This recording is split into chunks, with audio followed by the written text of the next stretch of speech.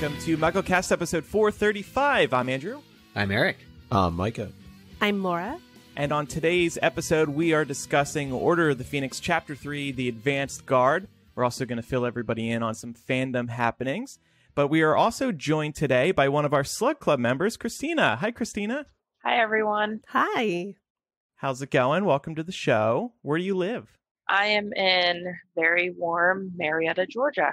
Ooh. Wow, we are not that far apart. Want you to get some coffee after today's episode. Oh, that would be lovely. Yeah, I'm that weird Colombian who doesn't drink coffee. Oh. That's okay. Never mind that. You could always have some foreign tea. Christina, thanks for your support on Patreon. Let's get your fandom ID. All right. My favorite book and movie are both Sorcerer's Stone. That was my introduction. I am a Ravenclaw. My Patronus is a tortoiseshell cat.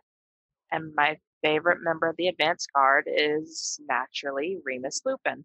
And we'll talk about him on today's episode of the show. That's why we asked you that question. First, some fandom happenings. So we used to probably typically call these news items, but they're not worthy of the news title. But they are happening in fandom, so we should still bring them up. So first of all, the official Wizarding World app is out. Has anybody here downloaded it yet? We spoke about it a few weeks ago. I have not. I have not, but I checked the reviews this morning, and most of them are pretty dismal. Oh, people are already reviewing it, huh? Oh, yes. Does MuggleCast have better reviews than the Wizarding World app in the Apple Store, I wonder? I would hope so. We've been around just a little bit longer than they have. Yeah, so it's nothing really to talk about. It looks like it's just Pottermore within an app. There aren't any special features yet, but we'll keep an eye on it, see if they add anything interesting like that new Sorting Hat quiz that they have been teasing. Here's the thing, Andrew. Give me a reason to download the app. Right. Yeah, I want to hear friends talking about it, going, you need this, and here's why. Here's some more exciting information. Mina Lima, they are the graphic designers behind the Harry Potter and Fantastic Beasts movies. They have released 5 different Harry Potter wallpapers, and they are freaking gorgeous. They have a Marauders map one, a Black Family tapestry, the Hogwarts Library book covers, and the Daily Prophet wallpaper, and Quidditch wallpaper. That one's like golden snitches against a blue sky. These are freaking so beautiful. I can't get over them. Yeah, this is really exciting. I know so many people who will be really heavily considering decorating their next room in their home with these wallpapers. Even like the newspaper thing I'm looking at right now is kind of a classic habit for like either the bathroom would just have newspapers so you could read, in the bathroom and stuff. So I'm just thinking of this really ups the game for all of my friends who do home remodeling and like have just bought a place and will be decorating. The details on these are just stunning. Yeah. I'm actually looking at either the Black Family tapestry or the Hogwarts Library book covers because we are slowly but surely putting our office together. And one of the things we want to do is we want to get floor-to-ceiling Hogwarts banners for our houses and have them in here. So this would be a nice addition. Yeah. And their photo for the Golden Snitches one looks very Toy Story to me. Very Toy Yeah, Story. that looks like it's more for a kid's room. The other ones look like they're for adults, though. To be honest, I would probably put that one somewhere. The only problem is these are a little pricey. It's $110 per roll. Sure. But I guess that's what you would expect. This is official. This is probably printed on really high quality paper. But hey, it's worth it for the Instagram, right? Think of all the likes you'll get. Exactly. Do it for the like. That's what I live for, the like. Lethal White, the 4th book in J.K. Rowling's Cormoran Strike series, is now filming. Has anybody watched the show at all? I haven't. I saw the first episode. That was the only one I could seem to find. I think, Micah, didn't you say they were on HBO, or was it maybe Showtime that they aired? Yeah. No, they air on Cinemax. Cinemax. There you go. They were on the BBC in the UK. Yeah, that's where I saw them. Okay. And when they aired on Cinemax, it was just like, who watches Cinemax? So I never watched it. If it was on HBO, I would have probably been into it. But yeah, I haven't seen it either. You've seen it though, Micah? Maybe I caught a piece of it here and there. I don't have Cinemax, so yeah, no one does. It's too expensive. It's also has a really interesting history as a station. It's not always been called Cinemax, at least for most people. So it's interesting that that's where it's ended up, of all places. But would it not be on BBC America if you get that station? No, this is one of those things where the BBC and HBO, it's too insider, it doesn't matter. But no, it's not on BBC America. Well, I did manage to catch the Cuckoo's Calling adaptation, or at least I think the first half. They did, I think, a 2-part, 90-minute in 2-part kind of production. Yeah. And I liked it. I thought the casting of Robin was really well. The casting of Strike was also good, but he's sort of a more good-looking dude than Strike is in the book. Yeah, it seems like they de-aged him, because in the book you read Strike and you get the impression that he's older. Yeah. And not very good looking. Yeah. Well, they got a Hollywood. Hold on a second. He's in his 30s in the book, is he not? He might be. He is. He might not be as old as I implied, but yeah, no, he is in his 30s. But what's always implied is that he's definitely a rough 30s. Yeah, Yeah, this guy on the TV show is kind of cute, but hey, you got to do that for television. You do. So yeah, that's now filming. Lethal White will, I guess, be on television next year. And if you're into the books, which I think we all are, keep an eye on the TV series. And finally, there is a new dark arts show happening at Universal Orlando, running for the Halloween season. This is one of those light shows projected onto Hogwarts Castle. None of us have seen it yet, but there was also a Nighttime Lights at Hogwarts Castle show, as it was called. And that was super cool. Eric, I know you saw that one recently.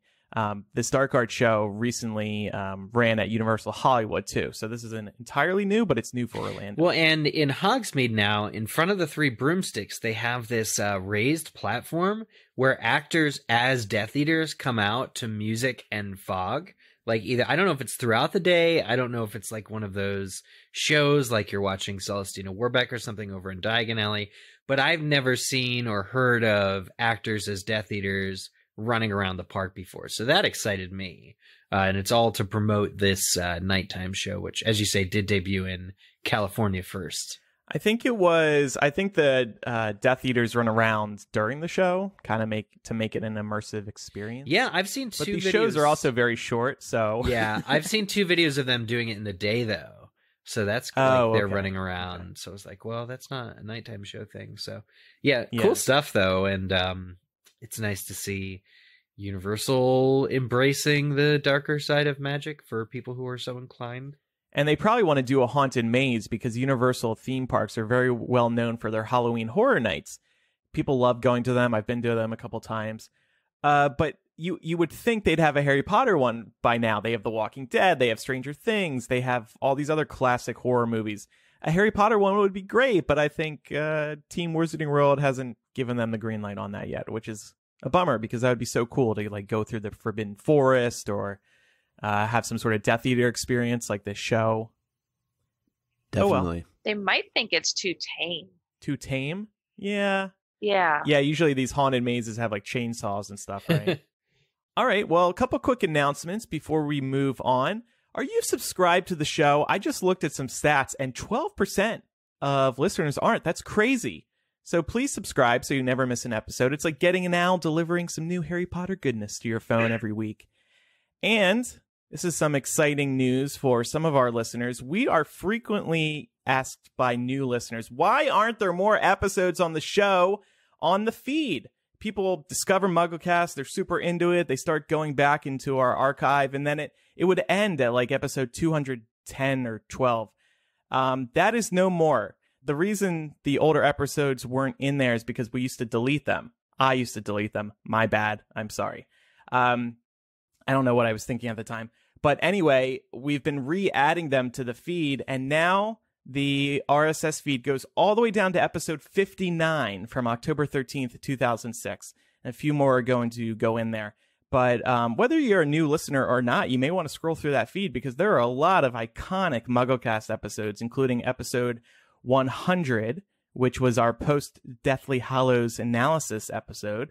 The 12-hour live show is also in there now. The classic episode titled Laura's Pants is there as well. Mike, I know you've been wanting to listen to that one. Wow. And yeah, I actually listened to it this morning before we sat down to record. Every Sunday he turns it on. But what happened there exactly, Laura? Do you want to explain? Didn't Eric have God. Yes. So we went to Los Angeles for the podcast awards. Yep. Was that it? Wow, yeah. That was early days, right? Yeah, we had a couple of hotel rooms because we were there with Leaky. So we had like 8 people that we had to accommodate. And I shared a room with Eric, you, Micah, and Kevin, I believe.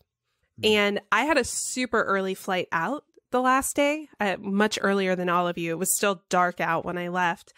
And so I'm like packing in a frenzy. Of course, I'm like 17 and, staying up all night every night. So I'm just like frantically packing in like 10 minutes at the last moment before I get out the door. And I forgot a pair of my pants in the hotel room, and Eric very kindly mailed them back to me. But then in the middle of an episode, Eric just goes, "Hey, Laura, did you get your pants?" I thought it was the end of the episode. I thought it was like a perfectly good episode talking about upcoming Deathly Hallows. We announce our book tour plans. I'm actually reading the thing now. And then I thought I just mentioned it at the end, but then the episode was titled after it because I guess it was a funny moment or something. Yeah. Yes, well, it was just so out of context. Everybody was like, why do you have Laura's pants? Right. There were a lot of questions that came up. So the title is misleading. And the ship began. It's not an entire MuggleCast episode about pants. It's just not. No, not a chapter by chapter analysis on Laura's pants. Right. Not a thread by thread. Anyway, lots of MuggleCast episodes now available on the feed. We're very excited to do that because people were asking at least once a month, get those old episodes back in the feed. So there will be a few more going in there. Unfortunately, there's a limit, 400 episodes, because of our podcast host. Hopefully they'll change that. But right now, only the most recent 400 episodes will be able to exist in the feed. Only 400. Andrew, one other thing I would add to that is for listeners to check out the Wall of Fame over on MuggleCast.com. We've had a number of interviews over the years as well, and I think most of them are good enough to check out. But we've spoken with the producer of the Potter films, David Heyman, that was back on episode 200. David Yates, who directed half the films, Oliver Phelps, Ivana Lynch, Warwick Davis, and several others, but those kind of stand out to me. Yeah, that's a great point. MuggleCast.com is where you can find that. Time now for some feedback. We got a lot of comments about our discussion on foreign tea. It turns out us 4 Americans were missing a crucial meaning behind tea. And why don't we hear one of our English listeners explain it to us? Hi guys, Mike here from England. Although I'm actually living in China at the moment, teaching English. Your podcast is great. I've been listening for about 5 years now. And especially here, it's really good to kind of keep in touch with the fandom and also kind of a bit of a taste of home away from home, which is really nice. So thanks for that.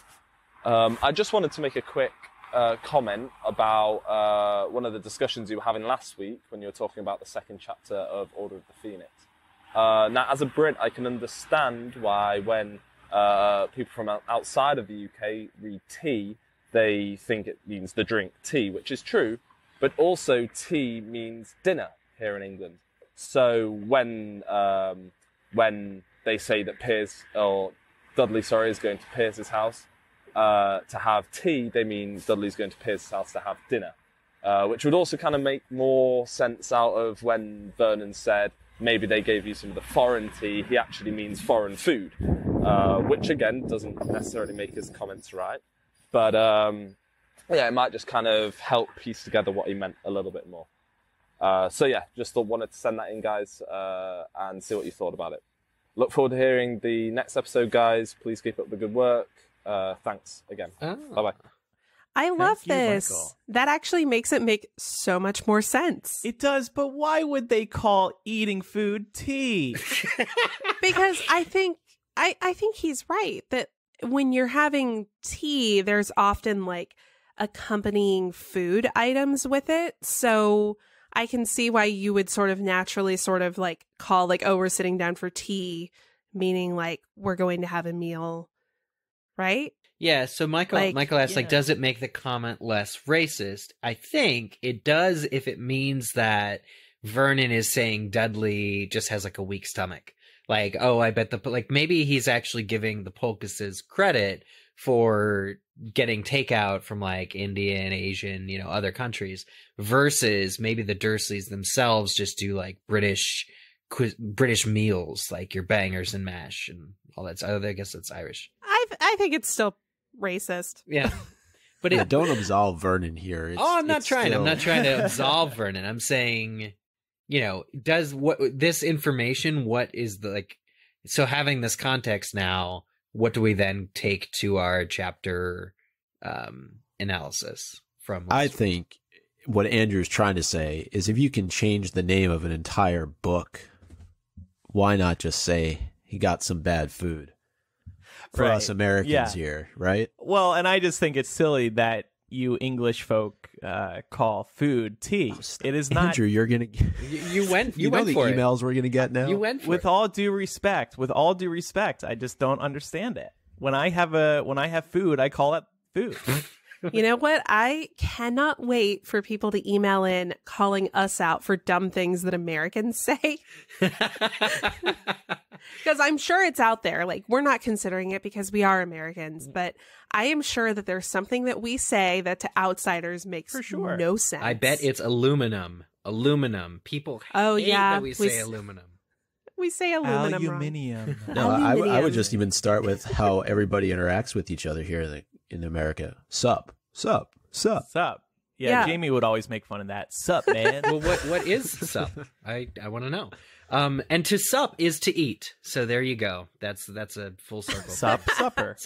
No, you know what I love about this though? This is evidence of the fact that as the books went along, they stopped Americanizing them so much. Yep, I hate it. Yeah, I hated when they were doing that early on in the series. Oh no, I wanted them to do it. I hate that they stopped. I really, these are like quintessentially British stories. Let them be British. Trainers. I always think of like a personal trainer, like Harry's got like a physical therapist that he's lacing up. That's a problem for me, I guess. Oh, you know what? That's actually a good one. Why do we call them sneakers? What are we doing? Sneaking? Yeah, what does that even mean? Well, see, I actually grew up calling them tennis shoes. Yeah, tennis shoes too. I grew up calling them sneakers because that's what my parents called them. Mm-hmm. And once I got, to a certain age, I was like, but why? Why do we call them this? What is the history of this word? I would be in favor of, I know every time a new Harry Potter book cover comes out, I'm like, nah, we don't need another one of these. But if they got the American translators to just do books 5, 6, and 7, I absolutely would buy like here, we're going to hold your hand, American kid, change every tap to faucet, change mad to crazy, everywhere. Because it's a difficulty of understanding issue. I have issues comprehending foreign things, so I could just either have an open mind or I could buy these hand-holding editions that I want. It's barely foreign, though. I mean, they're still speaking the English language. It's just they have different words, just like trainers versus sneakers. Yeah, tea versus food. Apparently. Anyway. Well, thank you, Michael, for calling in with that. By the way, I think he recorded a voicemail on his phone and then emailed that in. That was obviously very good quality. So if anybody ever wants to do that, just record a message with your voice memos and just email it to us. We can play that on the show instead of that phone line quality that you get when you use our number. Micah, do you want to read this email from Jeff? This is in defense of Mundungus. Oof. All right. So Jeff says, I just wanted to put in a quick defense of Mundungus and Dumbledore's decision to employ him as a lookout on Privet Drive. First of all, both J.K. Rowling and Dumbledore have made a point throughout the books not to underestimate someone based on their appearance or superficial qualities. From the lowly house elves, Dobby and Creature, to the unassuming Neville, the convict Sirius Black, the werewolf Lupin, former Death Eater Snape, and Muggle-born Hermione, we are constantly reminded not to take someone at face value. Also, Dumbledore knows that assigning important responsibility to someone encourages them to rise to the occasion. He probably has good reason to trust Mundungus and is hopeful he can fulfill this mission and, as a denizen of the underworld, contribute to the Order in ways others can't. Secondly, there is only a small chance Harry will be in danger on any given day on Privet Drive. He doesn't really need constant protection so much as a lookout to call for help if needed, and Mundungus should have been capable of this. That he failed and left Harry defenseless was not inevitable. Mundungus could have been quite valuable to the Order if he had made different choices. Unfortunately, Mundungus didn't rise to the occasion, and even worse, it appears Dumbledore didn't learn from this experience and continued to trust Mundungus to dire consequences later. But this first assignment was a good opportunity to prove him. Thanks for the consistently great podcast. All right, well, I guess I can get behind that, but as Jeff points out, Mundungus ends up being a flop, and Dumbledore still trusted him. And I think that's where some of our frustration came from. It's like, how didn't Dumbledore see this coming? Yeah. I mean, to be fair, Dumbledore trusts Hagrid, and Hagrid screws up multiple times over the course of the series.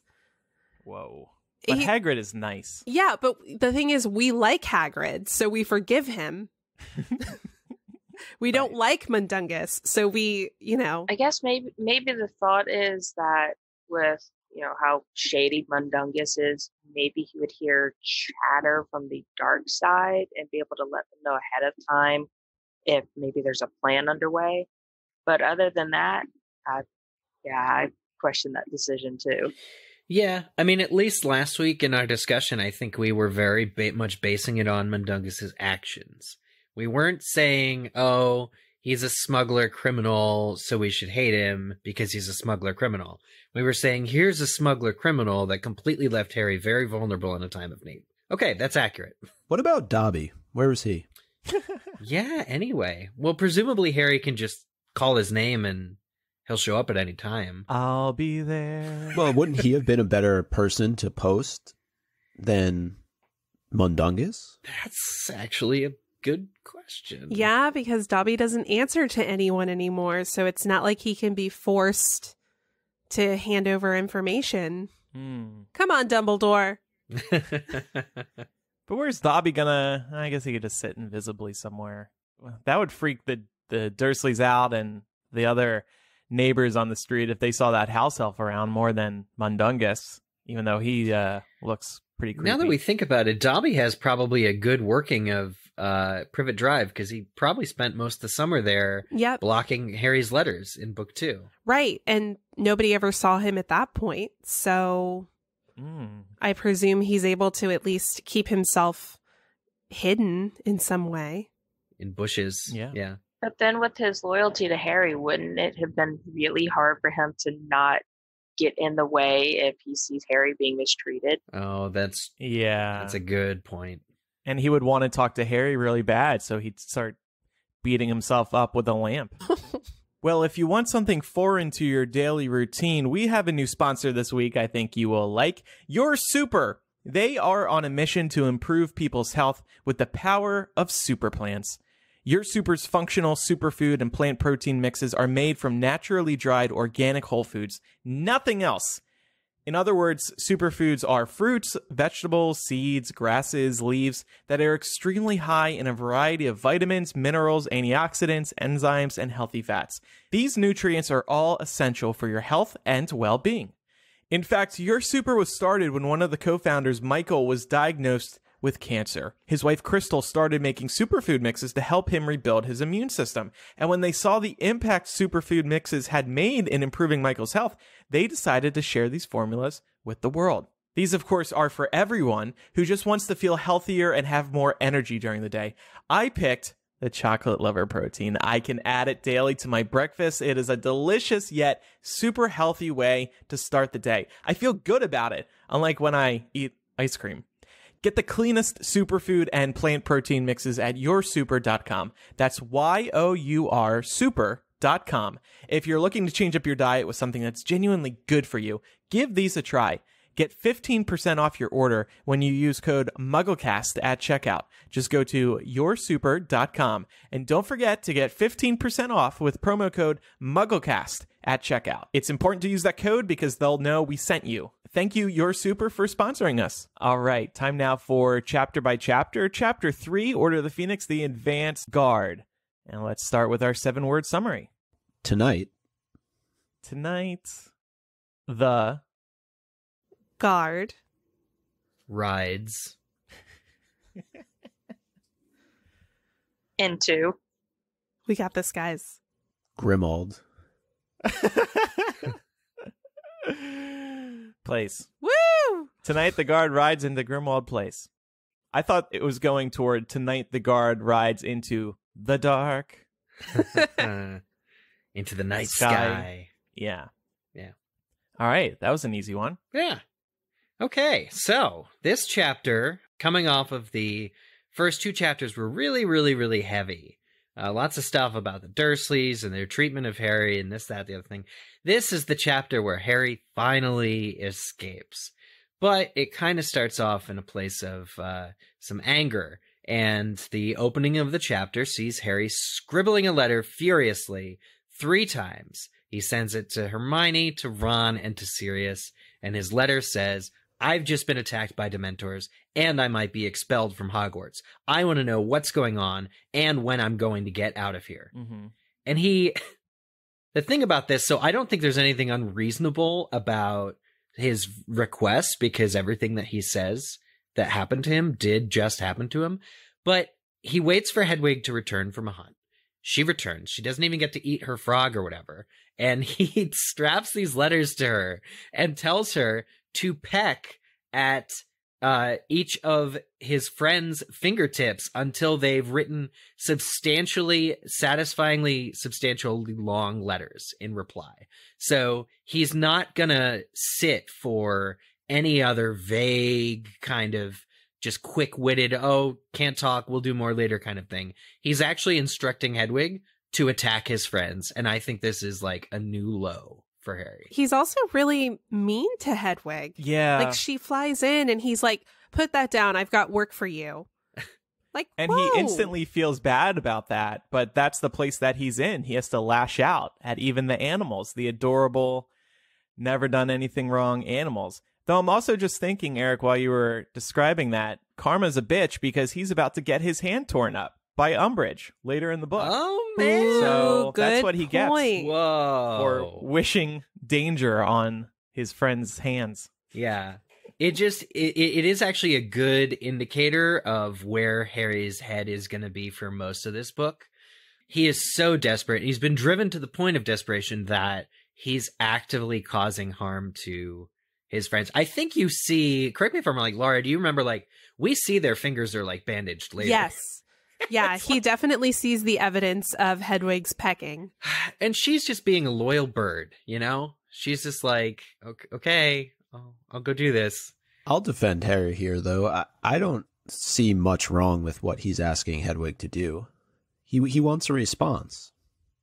And you can't just, put some Neosporin on the pecs or what, or use some magic to make it feel better, or come on, they have things for this. Yeah, it's true. It's not fair to ask Hedwig to do that, though. I don't think she probably enjoyed doing it, but I don't blame Harry. He's been cooped up in the house all summer. He's not getting any answers from anybody. He's being told what to do. He's not hearing from his friends. This is all he has left to try. Yeah, I'll agree with you there. It's important to point out that these are just flesh wounds that can be remedied by most modern magic. But my whole thing is, Harry is putting the blame on the wrong people. So the fact that Hermione and Ron aren't saying anything useful to him, by his estimation, is to do with not only the state that the ministry is in, watching every letter, but also Dumbledore's orders. They're just following Dumbledore. And so he's causing physical harm to Hermione and Ron, but it's really Dumbledore he should be angry at. Yeah.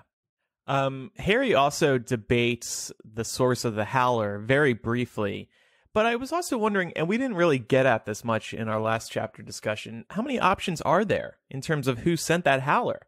Isn't Dumbledore the one obvious choice? Well, I think the issue is he doesn't recognize the voice. Yeah. Dumbledore's using his angry voice. Remember my last.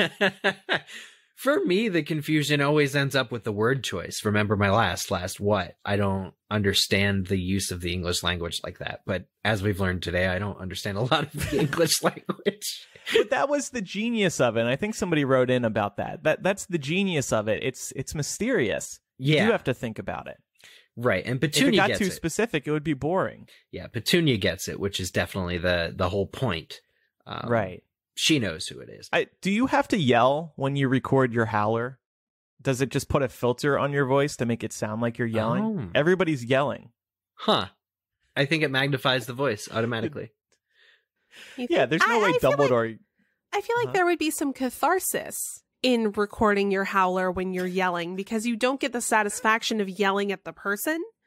Yeah. So you get it out in that moment. And you're like, okay, I'm done. That's so... But would Dumbledore yell? I don't think he would. Well, would you whisper into if you're sending somebody a Howler that they have to open or it explodes and reveals the contents of the message, would you really whisper something? Like, I'm thinking of Molly Weasley when she chastises Ron for the flying car and her, like, right. Arthur's nearly lost his job. Would she be like, saying what she says in a calm manner? Heck no. She would absolutely be screaming it. In that case, no. But Dumbledore sitting in his office, remember my last. I think that's how he would say it. And then the Howlerizes it. Remember my last. Yeah. Bah. I don't know. It is really interesting because people love calling out Michael Gambon for his performance in Goblet of Fire. Yeah. He's like, Harry, did you put your name in the Goblet of Fire? And then in the book, it's like that line's like, Harry, did you put your name in the Goblet of Fire? Said Dumbledore calmly. It's like, okay, maybe there is canon evidence to suggest that Dumbledore does yell sometimes. Maybe. So... Petunia gets the Howler. Wanted to mention Petunia here real quickly. There's basically a 3 or 4 day period now because Harry sends Hedwig off at the beginning of the chapter. 3 days go by with nothing. Now, it's an interesting time jump. We're, of course, getting to like the events where Harry's about to be rescued. But during that time, I might have expected that the relationship between Petunia and Harry would change. We had that big, huge moment in chapter 2 where Petunia says, no, the boy stays. She described that she knows Dementors, and Harry felt some kind of a kinship to her. But over the course of these 3 days, Harry doesn't leave his room except to go to the bathroom, and Petunia brings food and she puts it through the cat flap that has been there since book 2 when Vernon installed it. And so there's no heart to heart. There's no follow-up between the two of them. Did anybody else think that this was missing or unfortunate? She's going to do her best to stay away from Harry at this point. I think we need to remember who she's married to and sort of the pretense that she's trying to uphold, the persona that she's trying to put out there. And I think we got what we're going to get from her in this book. We obviously learn more later on in the series, but I'm not surprised. And I would think she would almost want to stay away from Harry because I would assume that he would have a lot more questions. But I wanted to touch on the part that you brought up about feeding him through a cat flap. Yeah. And I just thought, given our conversations in the first 2 chapters, this just speaks further to the child abuse that Harry is enduring, the fact that he's being fed through a hole in the door. And even later when they're going out to the award show that they're, when they're getting the best kept lawn award, Vernon tells Harry not to steal from the fridge. Like, steal. He uses the word steal. So the treatment that Harry is receiving here, again, it's unbelievable. Yeah, you're right. I also don't totally understand why they're using the cat flap because Harry can still go to use the bathroom. He says that. He says he can use the bathroom. So it's not like he's locked in unless he's asking for the door to be temporarily unlocked. But I guess it just speaks to how Petunia can't even physically face him right now. So she just drops the food through that little captor. Yeah, I wonder though if it's Dumbledore's letter has re-solidified her barrier being up. Like, I wonder if anything in that letter Probably. like told her not to tell Harry anything. Like, I wonder if Dumbledore's letter served the purpose of keeping more secrets from Harry. Like, at the same time that it she's kind of been exposed, so she probably feels ashamed right now. And these old feelings about her relationship with Dumbledore, just, not a very serious relationship, just her interest in becoming a witch, have been brought to the surface, those feelings. So I don't think she probably acts weird around Vernon right now as well, because, Vernon's wondering, Dudley's wondering. It's probably a rough time for her. Yeah, that's a good point. That's a character analysis I was hoping for. So the other thing that is kind of left by the wayside after chapter 2 is Dudley's physical, mental, emotional state. We don't know how his recovery is going following the Dementors. And he was very violently ill last chapter, but because Harry's in his room for several days and then all the Dursleys leave together, like presumably by the end of day 3 or 4, Dudley is able to go to this lawn competition thing that they're going off to. That's a big ruse, but we don't actually know what the process is like. And I just feel like maybe Harry shouldn't necessarily care about Dudley, but I would like to have known, because he's not doing anything. He's just up in his room. I'd like to know how Dudley's recovery went, like what that looked like. I have a feeling the Dursleys wouldn't want Harry to know about that, and they would be trying to shield Dudley from him as much as possible, which is probably the reason that Harry's been locked away in his room, right? To limit the exposure that he has to his cousin. And I just think that because they probably don't want their neighbors to know. They care so much about what everybody thinks of them. They probably don't want people to see Dudley going through any kind of recovery and make anybody ask questions. Yeah. It's just, there is sort of a switch that turns on here in this chapter, and it becomes completely okay to laugh at the Dursleys again, is what I wrote, because the whole best kept lawn thing is hilarious. But it's very much a tonal shift from, Harry may have caused his cousin irreparable physical and emotional harm in the previous chapter. So it's like something sweet. Well, Harry didn't. Well, Harry by way of being magic and attracting magic. Well, that's the thing. The interaction between Dudley and the Dementors, how do we know that it's, we just assume that what he saw from his experience is what changed his attitude between now and the end of the series. What if it was actually some kind of a health effect? We don't know. We don't know how Dementors actually affect a Muggle. Well, yeah, it could have been. And I wouldn't even be sure that the Dursleys are being very helpful in helping Dudley recover. I mean, they seem to like to keep their head in the sand when it comes to their son's well-being. Right. I could very much see Vernon telling Dudley to just get it together. Yeah, and, man up. Stop being a pansy and all this other Man crap. up. Give him the old exactly. 1, 2. Oh, you'll get over it. You don't need a therapist. You don't need any sort of psychiatrist. You don't need to talk to anybody. It's just another way to further ignore the fact that magic does exist and you have a wizard living in your house. Yeah, Mm-hmm. for sure. So, as Micah mentioned, Vernon does come into Harry's room. He says, "We're leaving." He says, "Fine. Don't steal any food from the fridge." Harry says, "Fine." And shortly thereafter, Harry hears a crash downstairs and voices. And this is kind of the moment that I think we've been yearning for as readers since the beginning of the chapter. Harry feels so alone, but then all of a sudden, he looks down from the top of the stairs and sees Mad-Eye Moody, Remus Lupin, and a bunch of witches and wizards. 9 people from his world are finally here to rescue him, and immediately things are looking up. Yeah, and I found it odd that the first person Harry has to see is Mad-Eye because, he was Barty Crouch Jr. last year. And Harry probably still has PTSD over this, and the first person he has to see is Mad-Eye. It doesn't seem like they thought that through. Lead with Lupin. Enter and yell, "Hey, Harry, are you here?" "Oh my gosh, Lupin, everything's cool, nothing to worry about." But no, it's Mad-Eye, the guy who was not who he really was last book. That's a good point. J.K. Rowling had like an interesting and unique challenge in this book to write this same character that she'd written last year, but like as a completely different person.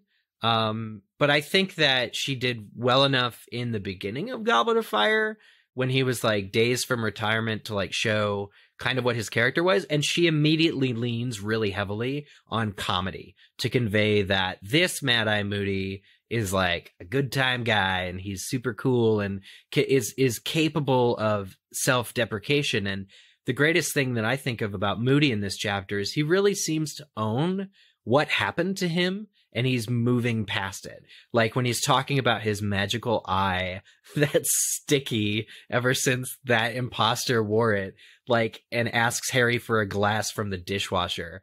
It just is very sort of gruff in the way you'd expect from a warrior wizard, but comedic, and like I said, like he just acknowledges the past, and that's the only way to move on from great trauma like Mad-Eye has suffered and like Harry has suffered, is to really acknowledge the journey. I like how Mad-Eye cleans his eye like beer pong players clean their ping pong balls. Just throw it in the cup, swish it around a little bit. It'll be fine. There won't be hair in your beer the next time it lands in a cup.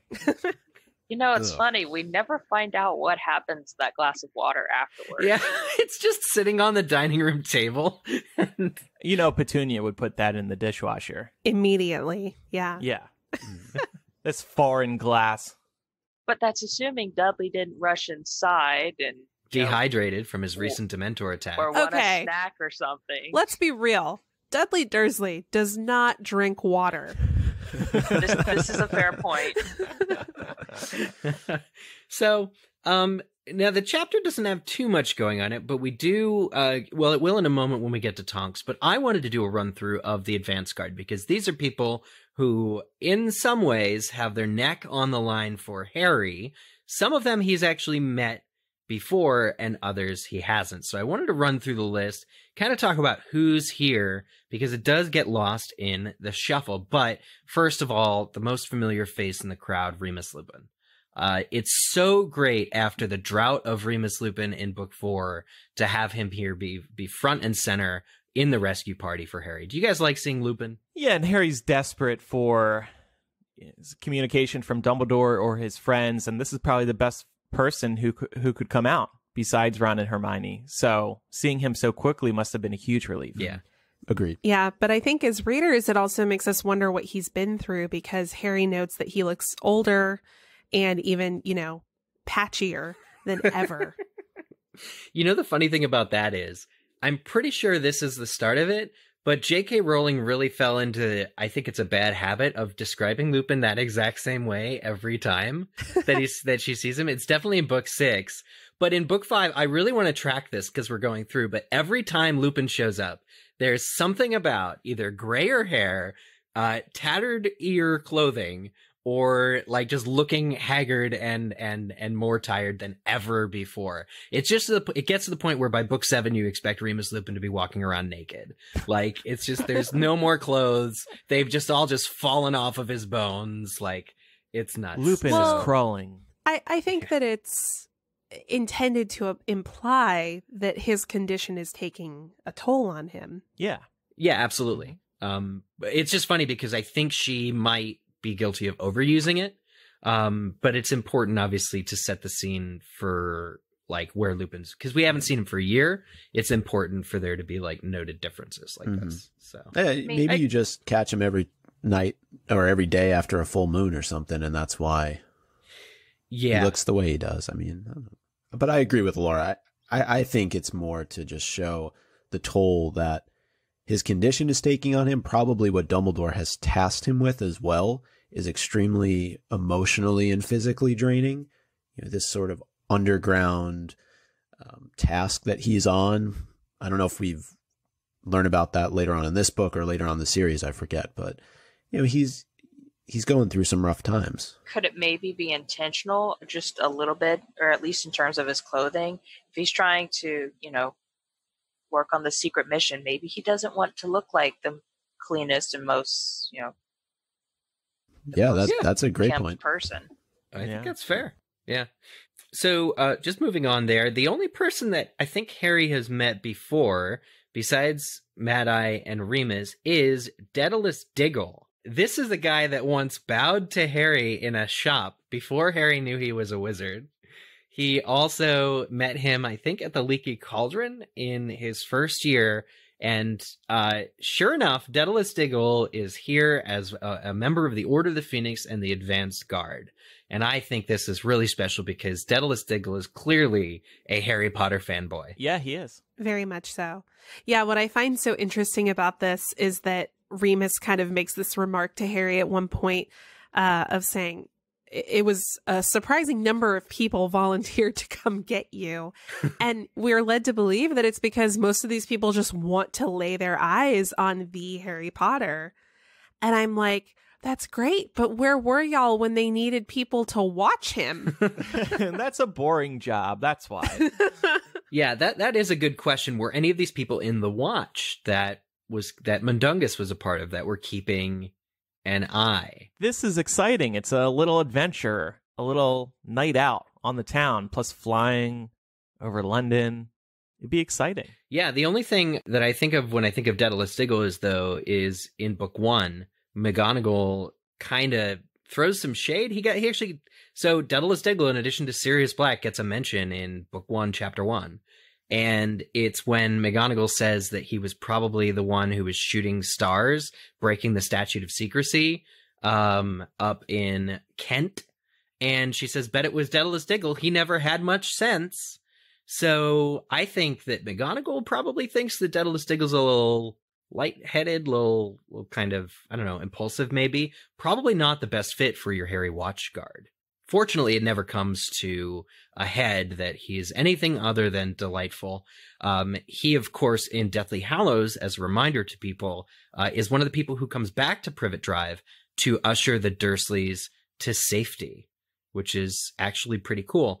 Another member of the Advanced Guard is Hestia Jones, and she is also seen again in Deathly Hallows when she comes to escort the Dursleys to safety. So I liked that more than one person that we meet in the Advanced Guard are there. Well, they're here protecting Harry, but eventually they're protecting the Dursleys. And in book 7, things are so much more serious for the Dursleys. So it's important to have good witches and wizards guiding them, out, basically. And then the only other thing I had about Hestia Jones is she finds a potato peeler very funny. She is like laughing at it when Harry comes downstairs. So that's pretty funny. But there's a couple people who will become very important very shortly from now, namely Sturgis Podmore. This is a guy who works in the ministry. He is actually on guard duty in a couple weeks from now, and he's guarding, I think, the Hall of Prophecy. But he's going to be dragged across the Daily Prophet in a couple weeks when he's apprehended by apparently like a Voldemort ministry. The HP Wiki said it was Lucius Malfoy, actually, who tried to imperious him to go into the Hall of Prophecy and steal a prophecy. I'm sure we're going to read about this in a couple chapters, but Sturgis Podmore is like, he's a good guy who we're about to see kind of get dragged for the cause for Harry. So that's really interesting. And Emmeline Vance, Micah, do you want to take just what I wrote on her? Sure. So one other member that shows up is Emmeline Vance, and we learn that her death actually occurs nearby the Muggle Prime Minister's office, and it's mentioned several times early on in Half-Blood Prince. And even more so, her loss is understood to be a really critical blow to the Order of the Phoenix. And yeah, I'm just really impressed overall by the quality of people that are sent to get Harry, just from an experience standpoint. I mean, Kingsley Shacklebolt, future Minister of Magic, and is there. I mean, and I know this is really the first time Harry and him interact with each other. I also really liked the interaction that took place between Kingsley and Lupin, how they were just talking with each other. That's a lot of that just gets lost in the movie, and they seem to be relatively close and know each other relatively well. And Kingsley actually knows James and Lily, and that's something again that I don't think comes across as much in the movies. Yeah, honestly, a lot of these characters, I think Kingsley and Tonks are both really good examples of characters that I don't think were done justice in the movies. Absolutely. And especially, I mean, we're going to get into Tonks in a moment, but I will say that after rereading this, I found myself disappointed in the way that she was presented in the movies. No shade towards, it's Natalia Tena, right? Who plays her. She's great. It's just the writing was not there, unfortunately. Yeah, we kind of see her be like a kid best friend to Harry. You know, she's very, very, very impulsive and clumsy and cute and funny. In a way, she's the youngest one there. Yeah, and that sets her apart from everybody else. So I'm glad we got to talking about Tonks. So she goes upstairs in just a moment to help him with his trunk. But Harry, being immersed in all of these people who are wizards, asks them for answers. And this is, I think, a pretty big turning point, at least for the moment. The quote from the book is, yeah, said Harry, look, what's going on? I haven't heard anything from anyone. What's Volt? And then he gets cut off. It says, several of the witches and wizards made odd hissing noises. Daedalus Diggle dropped his hat again, and Moody growled. Shut up. What? Said Harry. We're not discussing anything here. It's too risky, said Moody. So, unfortunately, Harry is still not getting any answers from anybody. Yeah. But what's so risky, though? I mean, isn't that it's a safe house, essentially, that they're in? Yeah. Protected by one of the strongest charms there is. So what's the danger? But these people are also the type of people who don't like saying Voldemort out loud, right? So it might have to do with that as well. Oh, that's actually a really good point. But it's probably a combination of both things, I would think. Laura, you had a really interesting question here that I actually laughed at. Which question? At least I think it's yours. The coworkers one? Oh, that's me. Oh. Like, I just tried to imagine what it would be like for this group of adult wizards who are, they're all in the order together, but they traveled cross country in a huge group. There's all this secrecy. Moody's every step of the way going, this is important. This is too risky. We can't take risks. And then they're going to get this 15-year-old, like, moody teenager from an empty house in suburban England. Like, what is that? Can you just imagine? I know we all have, like, friends from work or groups of friends that are, like, 8 people. Just imagine you and your best friends, mid-30-somethings, going and picking up this 15-year-old teenager, like, or in a random one, too, just, like, nobody you've ever met before. What would that be like? I just think it's kind of funny and surreal to kind of think of what must be going through the Order's head at this moment, or the Advance Guard's head at this moment. But, you know, it's not just any 15-year-old boy, so I think they find a lot of purpose in it. Yeah. I think they see that it is a good use of their time, and it won't take up too much time, and it's Harry freaking Potter. These people are obsessed with him. Yeah. Yeah, I think it's a good point, though, because, Micah, I knew you're pretty familiar with this. Traveling with people you work with is a little weird. But guys, it's like 2 hours. Yeah. This isn't some like no, but it's trip across the country. No. But did you ever, like, for instance, Andrew, when you were in school, like, go on an overnight field trip with people you went to school with? And it's like you're taking people that you normally only see in one environment, and you're all in a different place. It is strange. So yeah. I think you guys are just bad at socializing with other people. This is no problem for me. I can adapt to wherever I am. That is crap. It definitely, see, when I was in high school, I went on several trips I was in chorus, and we did several trips, 2 to New York, 1 to Orlando for a competition. And you definitely get to know your friends differently, and not always for the best. So, you know, once you get out of high school or they graduate, you don't necessarily keep talking afterwards. So I could just imagine how weird it would be with coworkers. Yeah, and the reason I asked is there's these little things like Sturgis Podmore and Kingsley Shacklebolt. They probably don't work, like, really closely together, but they bond over the microwave in Privet Drive. They're just like, look at this piece of technology, and they're talking about it. I'm like, what would they have to say to one another about it, you know? Do you guys think that this little trip was good or bad for Tonks and Lupin's relationship? Oh, it's too soon for that. But probably bad, right? Because she chastises him for using her first name. Mm-hmm. She's like, no, dude, I go by Tonks. Yeah. Is my crazy mother. So yeah, let's get to Tonks. So Tonks is awesome. This has been the coverage of Tonks in this chapter. She's visibly the youngest member. She has problems with authority. She hates her name. Tonks is the punk teenage goth that we all wanted to be. I think, right? I mean, but she's successful at it too, is the thing. She's got just enough talent that even in the beginning of this chapter, when we first meet her, she proves why she's along on this mission. And I don't know, like, even though Harry's not getting the answers he wants, Tonks's presence there, I think, calms him in like a very understated but like huge way. Yeah, well, I think she's easier to relate to for him than anybody else because one, she's really not that much older than him. And two, she's an Auror, and that kind of takes his mind off of everything that's going on and allows him to be laser focused on asking her questions about that because that's the only career path he's ever had in mind. Yeah, and it was, furthermore, it was her brilliant idea to send a letter, Muggle Post, to the Dursleys saying they've won the All England Best Kept Suburban Lawn competition because she's familiar with Muggles. She says her dad was Muggle born, Ted Tongs. But it's her idea to send that letter that gets the Dursleys out of the house. So it's her plan that they are all enacting right now. And I think that makes Tonks especially badass. Yeah. How could the Dursleys be so stupid to think that their lawn was actually nominated for this, though? I mean, this is crazy. In the middle of a drought season, too.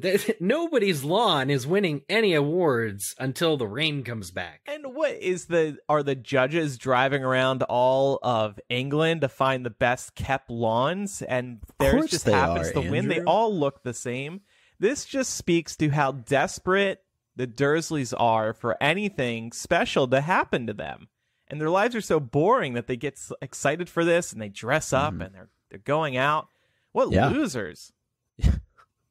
Well, that's the thing. It's just another reason for them to, assuming it was real, for them to be able to hold it over their neighbors, stick their noses in the air, and act like they're better than everyone else. True. So, of course, they're going to believe it. What do you get? Is it a trophy? Is it a certificate? Is it like a golden lawnmower? Like, can you put it out? I was going to say, I think they get a special set of lawn gnomes. Oh, man. Yep.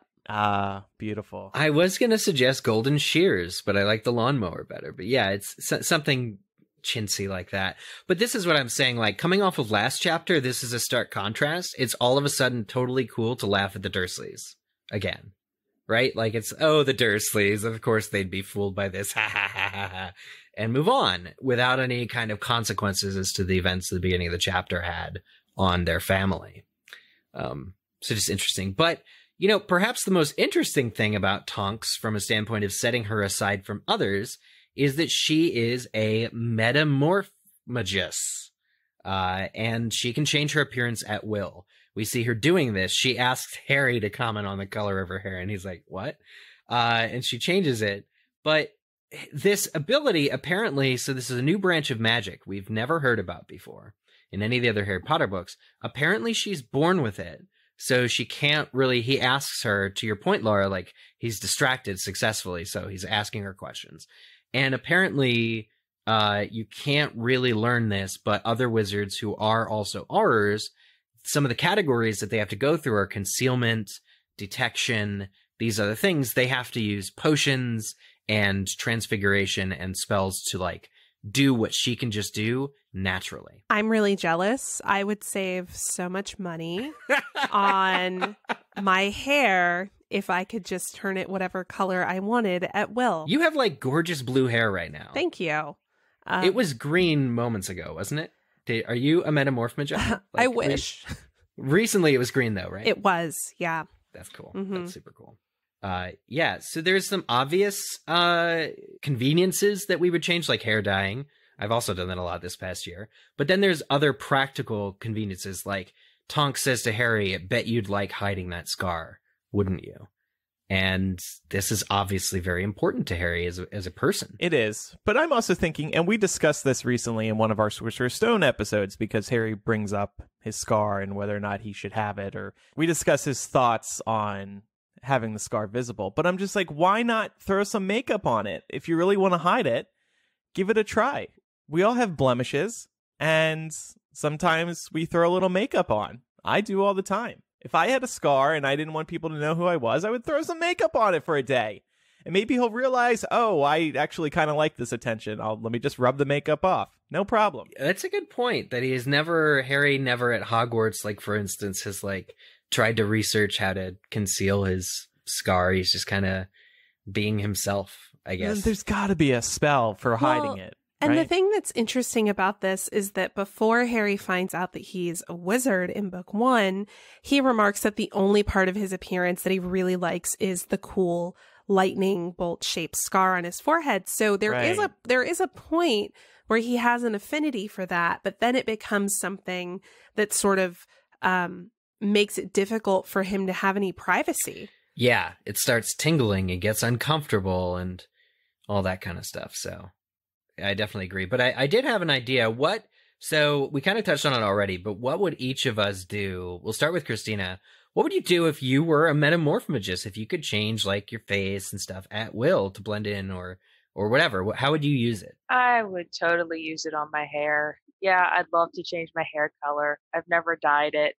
But at the same time, if you can change the length of your hair, yeah, it's a little dorky, but I would get it as long as possible and then get it cut and donate it, because that's already something I do and it makes me feel good. So that's awesome. Why not? Oh man, I thought you were like gonna like Rapunzel it and be like, I'm gonna get it as long as possible and then like jump out castle towers. I was like, I did not jump out of a castle tower, but I did get it as long as possible once. I think it was like 11 years without cutting it, and then when I was 15 I just got tired of it. Yeah. Unbelievable. That's super awesome. So a metamorphagus can transform into any human, but we never learn if they can transform into an animal. If they could, I would definitely want to transform into a bird so I could fly around. Well, I think the difference between Metamorphmagus and Animagus is that Animagus obviously transform into an animal, but Metamorphmagus can take on, like, I understood it to not be like a full transformation. Tonks herself does give herself like a pig nose at some point to make Ginny laugh. I think it is later in the book. But yeah, like she could probably do like an animal face, like turn her face into like a horse's or something. Yeah. In the movie, she turns into, is it like a duck face it looks like? Oh, yeah, the bill. Yeah. So I would like to be, I guess it would just be kind of cool to be somebody else for a day just to see what their life is like. Then I don't know what you would do with that actual person. I guess you would have to hide them like Barty did Moody. But yeah, this would be a cool skill to have. Yeah. For me, I would try and get really good at celebrity impersonations. And Metamorphmagus would just help me do that. I'd do like a good George Clooney or a good Tom Hanks or a good Bruce Willis or something, just by metamorphosizing myself into them. So that's probably what I would use it for, is like a stand-up routine. How about you, Micah? I'd go for a full beard. I can't really do it, so nice. Despite what I looked like earlier in our Patreon hangout. Andrew, you look like it's improved, right, for you? I feel like all three of the male hosts here have. What's improved? Your ability to grow a beard. Yeah, it's true. Oh, I just haven't shaved in a few days. That's my problem. No, but like we can't really do it, right? I could, but it would just be patchy. So yeah, same. That's a good point. This section of the show brought to you by Harry's Razors. Yep. So, moving on here. That was fun. Moving on, we do get a mention of Andromeda, Tonks' mother. And this will come up in a couple chapters when we're doing the Black family tree. But Andromeda Black is actually the most badass character that J.K. Rowling's ever written, as far as I'm concerned, mostly because she sticks it to her sisters, Narcissa and Bellatrix, about being evil and goes off and marries a muggle. But it's an interesting kind of insight into who Andromeda is as a person, because we're meeting her daughter. So Tonks obviously has a problem with her name. She says, you would hate your first name too if your fool of a mother had called you Nymphadora. And also, she kind of praises her mother's domestic spell work, because when she's cleaning up Harry's trunk, she says, my mom's got this knack of getting stuff to fit itself in neatly. She even gets the socks to fold themselves, but I've never mastered how she does it. It's a kind of a flick. And then I would like that. Yeah, right? Like, it would just be like, I like being super organized. Cool. But it's interesting to learn that magic can be that specific. Like, how does a sock know that it belongs as part of a pair to another sock and knows that it belongs on top of the robes, the books? You know, how does everything sort itself in? Well, it's magic, but it's intentional magic. And I think there are wizards and witches. We don't see this area of spell work a lot, but there's people who are like really, really good at like moving around these things that have different properties, and even just something as simple as packing them away in a trunk, I think is really cool magic to witness. Do you guys agree? Sure. I'd love to be able to do that, to just put up my clean laundry every week. Mm-hmm. I hate cleaning, so this would be great. So then Tonks and Harry have a conversation. She uses a transportation charm. She says locomotor trunk to carry his trunk downstairs. Here's a question. No. Why doesn't Tonks, using this spell, set off the charm, the watch, the trace that is in Harry's house? Because she's doing the spell. That's why. And adults are allowed to use magic. They just can't be seen. Whereas kids can't use it at all. But according to the books, the ministry doesn't know who casts a spell in a muggle residence. This is how Harry gets busted in book 2, is the ministry didn't know that it was Dobby the house elf that caused a hover charm to drop the cake on the Mason's head. So Harry got busted in chapter 2, or in book 2. Now Harry is on trial for using magic in a muggle area in front of a muggle. So why doesn't this spell, or any of the spells that the Order's doing, really send an alert? I would think that the trouble in this is the advance guard would have to not use magic. That would be why they have to go on brooms. That would be why they can't just apparate out of here. Like, my whole thing is this should have been about the trace. I was wondering if I had two thoughts here. One, I feel like Dobby's magic would register differently with the ministry, because we know that the ministry already doesn't regard non-wizards the same way that they regard wizards. Like, even squibs, like, they don't have it in their registry that Mrs. Fig lives on Privet Drive, because they don't keep track of squibs. Because is that canon? Like, what's the reference for that? That's been mentioned a couple times, but I forget reading about that. I think that it was actually in the trial where they say, we don't have a record of got it, a witch or wizard living on Privet Drive. And she's like, well, you wouldn't, because I'm a squib. Right. Okay, gotcha. So I'm wondering if Dobby's magic would register differently than an adult wizard's magic would. And the other thing is that the Dursleys aren't there right now, so there's technically not any risk of a muggle seeing magic being performed because they're inside the home. Right. I do agree. I would like to know how this works exactly, but I feel like those are kind of the two loopholes we can work with here. Yeah.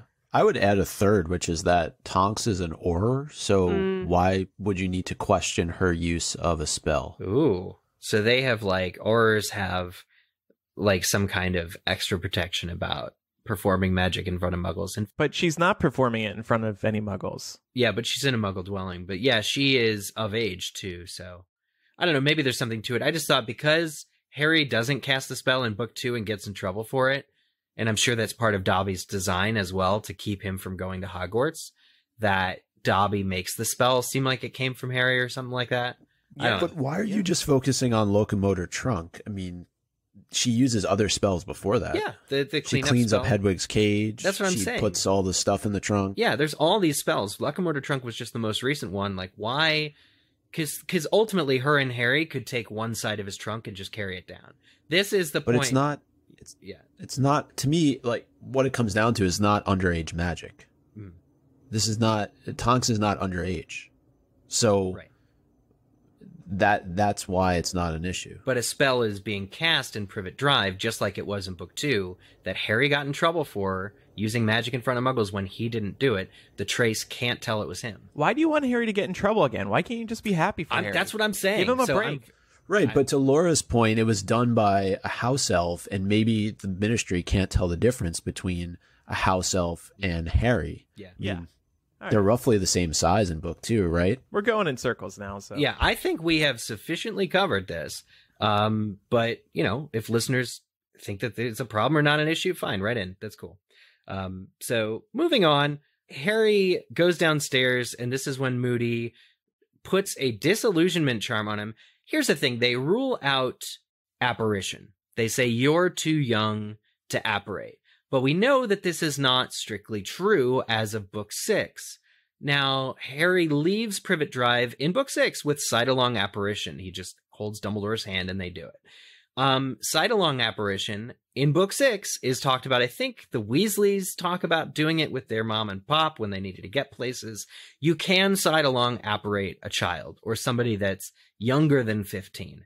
So really, is this just a case of J.K. Rowling not having invented side-along apparition yet? I think maybe. She also kind of backs herself into a corner with the invisibility cloak versus the disillusionment charm, because she couldn't give everybody invisibility cloaks, because then that would make Harry's less special. So what can she do to make them all invisible? Well, I'll make them like half invisible, where you can still see them, but they're transparent, so they're like kind of invisible. So I have a question here. I'm confused by this moment and also the moment in Book 7 when they're all taking off from the Dursleys' garden on broomsticks. They clearly take measures like disillusioning Harry to make it so nobody can see him. But is it really reasonable to assume that 9 people could take off from a Muggle garden on broomsticks and that nobody would notice that? And I bring this up because there's one point where they're flying and Moody's like, hard left, there's a Muggle looking up. Like, they Right? clearly know people can see them. So what is this? Well, let's think about this literally. So yes, on the climb up, you do risk being caught. But if they're several hundred feet up into the air under the cover of darkness, they probably wouldn't be seen, Yeah, right? that part I'm okay with. I'm talking about literally being in a ascent. Muggle garden and all these people taking off on broomsticks. And the Yeah. neighbors are always watching. This is one of those neighborhoods. Yeah. Yeah. So I was wondering, is there something special about Lily's blood magic that also extends to making any magic performed within the parameters of Privet Drive not visible to other Muggles? Like, What if at night all the residents in the neighborhood are just inside watching TV? You know? Well, we see Moody has the put outer in this chapter. Yeah. Maybe he used the put outer on the inside, but we didn't hear it because they crashed into the kitchen. I think maybe they apparated into the kitchen. How did they even get in the kitchen? I don't really understand. But yeah, so I just think that it's a really good question that you're asking, because It seems risky for sure. yeah. They should have all had disillusionment charms on them, I guess. And to further that point, what about when they land in Grimmauld Place? They land in an open park. Are you telling me that area is so run down that there's not one person who would see a group of 9 plus Harry land in a park on broomsticks? Public property. Nobody's walking their dog. And that's before he puts out the lights. exactly. Yeah, I was thinking that. And like, it was a little easier for me to buy this because she established it as like, okay, like there's broken windows, like maybe not a lot of people don't live in this neighborhood. Maybe it's deserted. I'm like, okay, I can suspend my disbelief for that. but Privet Drive, I'm like, people clearly live here. And it seems like it doesn't matter what time of day you're leaving. You should be exercising better safety precautions. Maybe this is indicative of how Aurors work, which is if they're clearly preparing Harry to be attacked by Death Eaters or something like that. Like their focus is on concealing Harry specifically and only him. And one of them says something like, if we die, like if we don't make it, we're going to do this and this and this. So they're preparing for what ends up happening during the Seven Potters of just like an ambush. So maybe their theory is we don't need to account for anyone who sees us because we have people at the ministry, like the memory eraser people, that can just go out and fix anyone who sees them. Yeah, that's true. Yeah, so they're big. Maybe that's standard operating procedure for ours is to not think about the Muggle consequences necessarily. I know, like you said, like Moody says, we gotta turn left. But I think maybe they're just like, because they're preparing for so much of a higher level that anything like this is just bureaucratic. They could just like send an intern to go wipe some memories. Maybe they all drank Felix Felicis. There you go. One question I did have, though, is given the experience level of the advanced guard, what kind of level is the rear guard? We hear about them very briefly, but I wonder who makes up the rear guard. They have to be more talented in a way, I would think, if this group of people falls. I was wondering the same thing. Who are they? Yeah. You can't mention them and not at least give us a hint who's in it. Well, she can and she did. Is it like Mundungus Fletcher is in it. Probably. Yeah, Dung, Snape, Dumbledore. Dumbledore's like, okay, he's got to be in the rear guard. Yeah. Wow. I don't think they would be better. You think of like a baseball team, you have those players that are the backups that never actually play because they The bench suck. players? Yeah, the bench players. Yeah, but the rear guard is there just in case the rest of everyone else dies and Harry Which is still needs to unlikely, despite what Moody says. Yeah. So that's pretty much the end of the chapter. They land and Harry's given the slip of paper, which we know that is written by Dumbledore. And it says that the headquarters of the Order of the Phoenix is located at number 12, Grimmauld Place. And I look forward to talking about the physics of Grimmauld Place in the weeks ahead. I don't get it. I don't get it. It's just like the movie, right? Right. But when the house comes into existence, the people in the homes next door aren't squeezed. Yeah, well, the house was always there, but it was our perception of the house that changed. But when you walk into those neighboring homes and you turn to the left or right, there's nothing there. Anyway, yeah, we can. We'll talk about it later. Sure. One thing that did not change this chapter is the Umbridge suck count. I tried, you guys. I tried to pin something on Umbridge, but I can't. Nothing. Okay. Well, that's okay. Yeah. We don't want our blood to boil too much throughout this chapter by chapter series. Right. But over at Connecting the Threads, we have a couple here, including a specific mention of book 3. So Harry's on his broomstick. He's very, very cold. It's raining. He wishes he brought a jacket. And he's reminded of the Gryffindor versus Hufflepuff Quidditch match in book 3, where the Dementors attacked him. So really just the Prisoner of Azkaban and Order of the Phoenix connections are going pretty strong. And this is a direct mention of it. So I thought that was pretty cool. We already talked about Daedalus Diggle being mentioned in book 1 while they were in the same physical location, Privet Drive. Also, Petunia and Vernon back to form. Their self-absorption is a recurring theme throughout all of the books. And you guys added some. Yeah, so we see Harry meet Lupin again for the first time since book 3. And Lupin is able to identify Harry by asking Harry to confirm the form that his Patronus takes. Also a really nice callback to Prisoner of Azkaban. And at this point in both Prisoner of Azkaban and Order of the Phoenix, Harry's experiencing this general anxiety about being expelled from Hogwarts and forced to live as a fugitive. So that was also a nice callback.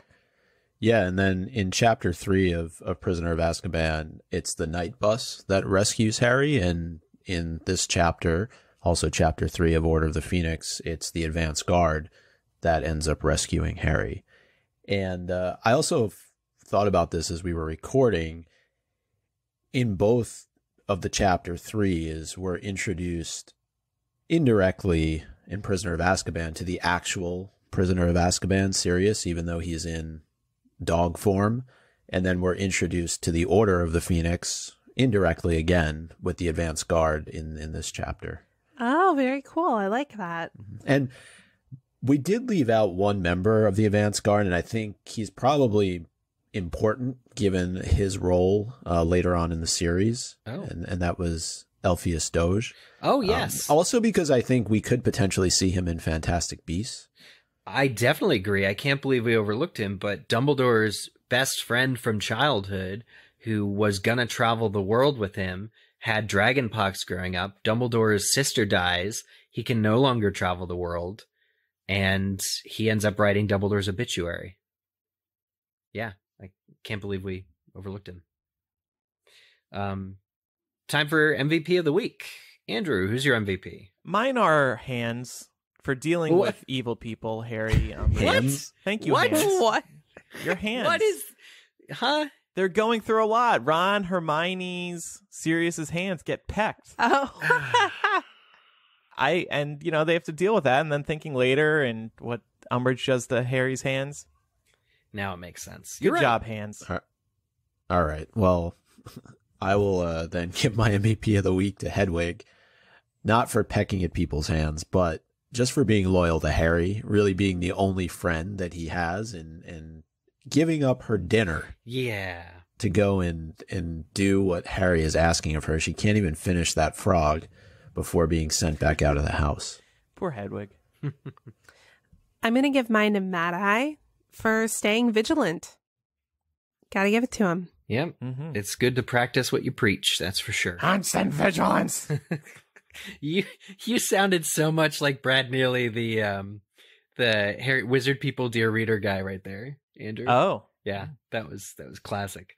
I gave my MVP of the week to Tonks because I just think it's endlessly funny that she dreamed up this whole England's best kept lawn competition, and that's the plan the order goes with to get Harry out. So, like they could have just shown up and put Dursleys to sleep, but they didn't. They did something exceptionally cruel. So I've got to give my MVP of the week to Lupin for being the one person out of a group of 9 to instantly be able to calm Harry down when his emotions are all over the place. Yeah. Thank you, Lupin. And now let's rename the chapter. Harry Potter and the Order of the Phoenix, Chapter 3. We're all gonna die! Is that your... We didn't talk about it, but Moody was really grim when he was laying out the mission. interesting choice of word there, Andrew. Grim. Yeah, I was going to say, was that your... totally did that on purpose. your Brendan Gleeson impersonation as Mad-Eye? Yeah, I guess so. I couldn't think of a good chapter title, so I had to add an interesting voice. This to was it a tough to save one. it. This was a tough one. I went with Harry Potter and the Order of the Phoenix, Chapter 3. Actually, your lawn's a piece of shit, Dursley, and so are you.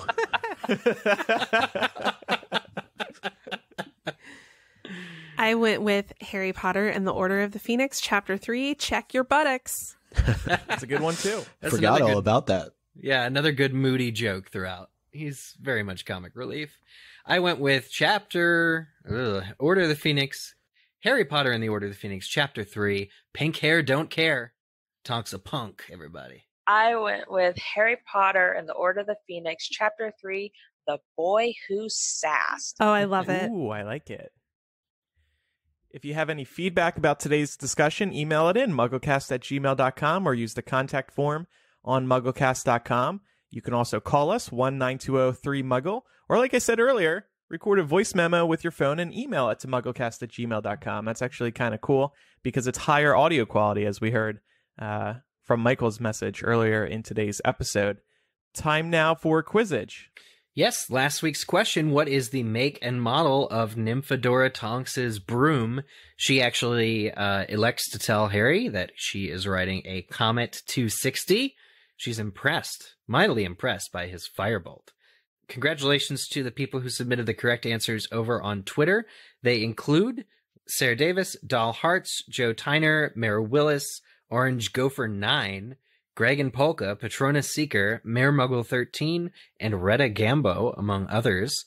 We are posting tweets with all of your names in them, your little handles. Yeah. Thank you. Handles over on Twitter now, in lieu of reading everybody's full name out on the show, just to save some time.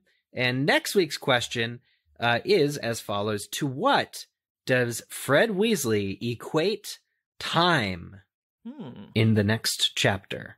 The concept of time. It's got to be an eagle-eyed reader of Chapter 4, Number 12, Grimmauld Place to find that. All right, you can play Quizzage on Twitter. Our username is MuggleCast. We're also on Instagram and Facebook, where we are also MuggleCast. Please like or follow us. You'll be able to stay up to date on the show, the latest Harry Potter news, some behind-the-scenes looks at the shows, some fun memes that we find, etc., etc. Thank you for following us on social media. We just crossed 4,000 followers on Instagram, y'all. Woohoo! Milestone. Woo! Let's go. Let's go. Where? To 5,000? Let's go to Boston. Oh. What are you doing in Boston, Micah? Just me. No, Eric and I will be at LeakyCon Boston, just a few weeks away at this point. It is October 10th through the 13th at the Seaport World Trade Center. And actually, we have some news. I think we can share this, right, Eric? Finally. I think we can. Yeah, I think we finally. can, yes. So there will be 3 main panels that Eric and myself will be participating in. Eric is actually doing a couple of others as well, which I'm sure he can talk about. But we will be doing sort of a retrospective panel called Podcasting with Potter. That's going to be on October 11th from 3:15 to 4:15. We're going to be doing a joint session with the folks over at Pottercast called Name That Character. Leaky mug. What? Here's our leaky mug, basically. Yes. Yeah. You know what? We haven't talked about this, but we should mix the teams up. Whoa, Shouldn't just be us versus Pottercast. We should have fun with this. No, it should absolutely be us. This is the old rivalry. We have to put in a good. Do you not want to work with me? Is that the problem? Well, we need a third. It can't just be 3 We'll on get 2. We need to find a third. We'll get an audience member. We'll get an audience member. Okay. Yeah. That will be on Saturday from 3:15 to 4:15, and then our live MuggleCast will be taking place on Sunday the 13th, 11:30 to 12:30. All of the things that we've just mentioned actually will be on the main stage, and we will be joined. Thanks to Eric for making this happen. Also, thanks for Leaky for letting us do this. We'll be joined by Chris Rankin, who played Percy Weasley in the Potter series, and we're looking forward to that. So our live show will be 11:30 to 12:30 on Sunday, and then of course we're going to set up some time to do a MuggleCast meetup sometime throughout the weekend. Details still be determined there, but we can finally announce what we're going to be doing at LeakyCon in Boston. Super exciting. Something Friday, Saturday, and Sunday for all of you who are joining. If you want to get tickets and you still haven't, use our discount code MUGGLE to get $10 off. And all of those times, Micah read, are subject to change until the day of. Course, yeah. But it's important to know roughly what we're doing and when we're doing it. So super excited, and I'll talk about my other panels later. If you can't make it there but want more MuggleCast, check us out on Patreon, patreon.com/MuggleCast. We just released a new bonus MuggleCast, which finds us discussing what Dudley heard and felt when the Dementors attacked. We had a good discussion there last week. We do 2 bonus MuggleCasts per month, plus you get access to our recording studio. We stream live as we record each episode, so you also get some early access. And if you want even earlier access, you can get access to our show notes a few days in advance of each episode, so you can see what we're working on. You also have the chance to co-host MuggleCast like Christina did today. Thanks for joining us, Christina. Oh, it was totally worth it. I was so looking forward to this. Good. Well, it sounds like you had a good time, and you threw in some great thoughts during our discussion as well. So we really appreciate that. Thank you for contributing to MuggleCast in all ways. Always. All right. Thank you, everybody, for listening. I'm Andrew. I'm Eric. Micah. I'm Laura. And I'm Christina. Bye, everybody. See ya. Bye. Bye.